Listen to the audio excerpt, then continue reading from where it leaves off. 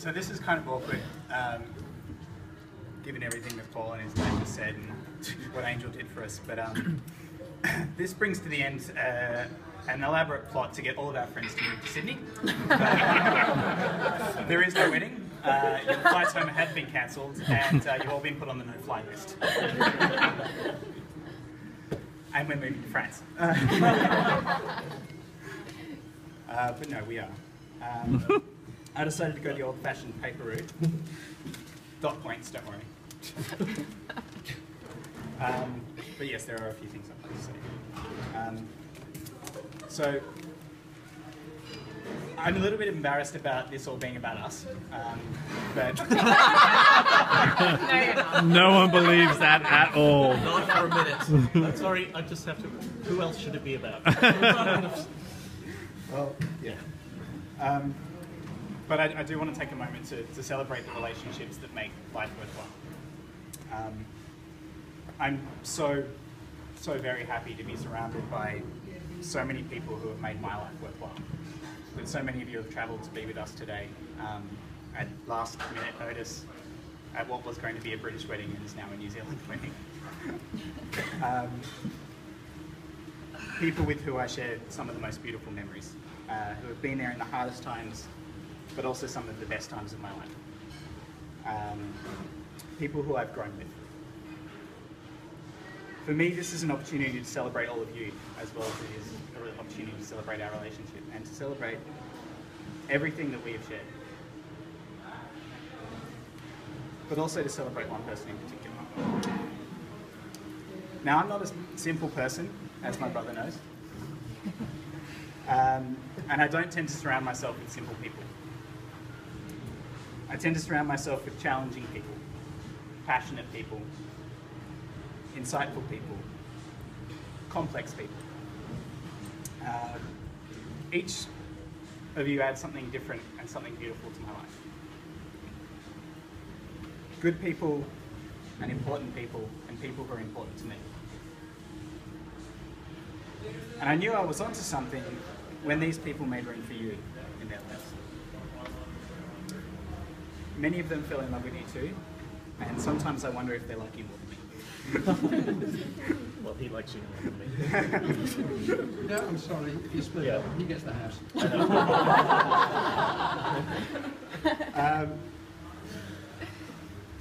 Look, there was no one moment when I realised that I was in love with you, but many, many moments. One in particular comes to mind.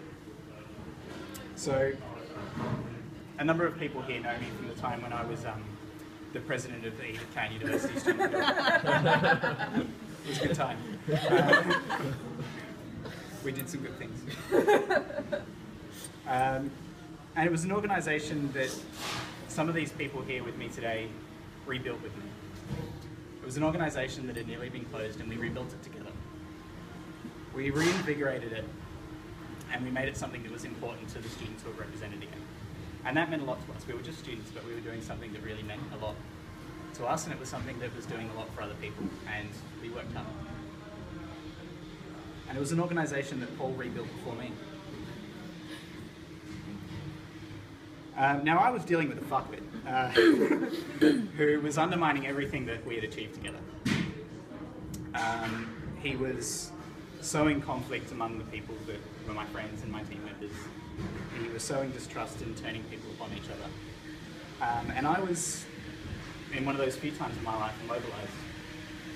Immobilised by anger that what we had built was being pulled apart and being undermined by this shithead.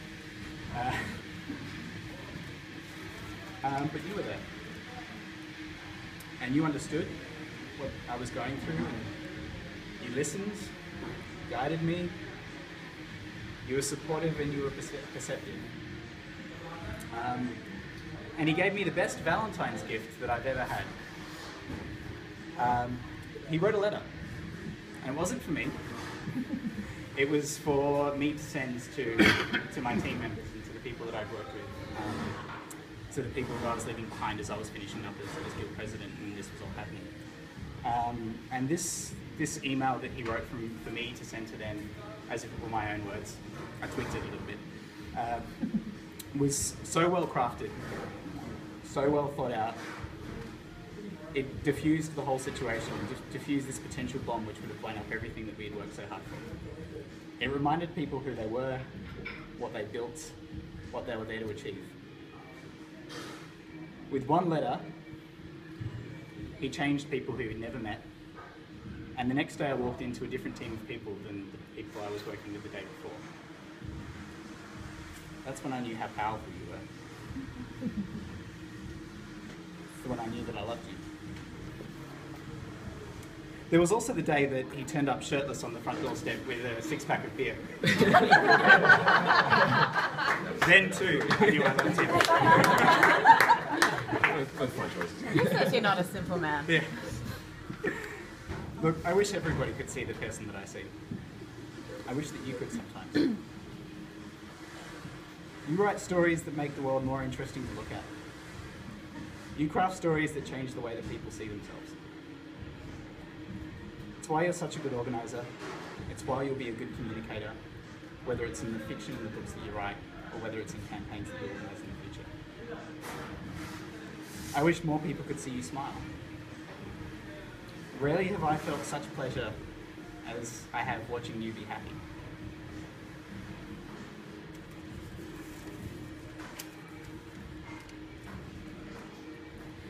I like who I am with you.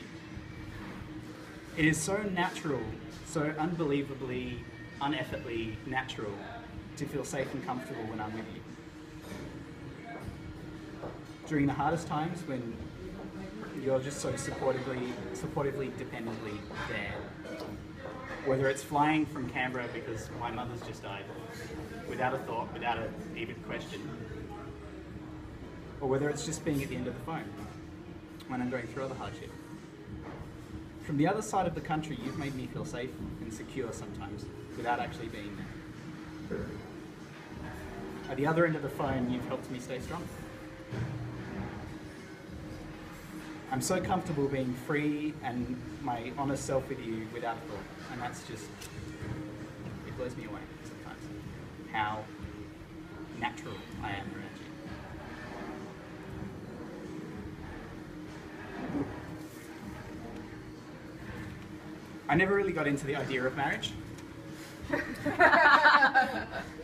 Frankly, I don't think that those in a codependent romantic relationship deserve a higher status than those who are living independently. I don't. And I know friends with loving relationships that are every bit as worthy of celebration.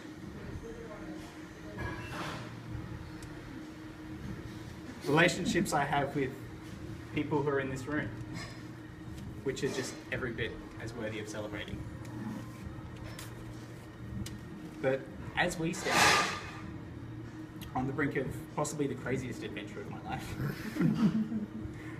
marriage in France and all this shit that's about to happen, I know that I want to marry you. I know I want to celebrate this, what we have, in front of our family and our friends. And John Merriman. I want everyone to see and know the amazing person that you are. To celebrate everything that you've been to many people in this room. Everything you are and everything that you will be to me in the future. I only get one shot at my life and I want to give it everything I've got. So with no net, only little money, no guarantee that any of this will work.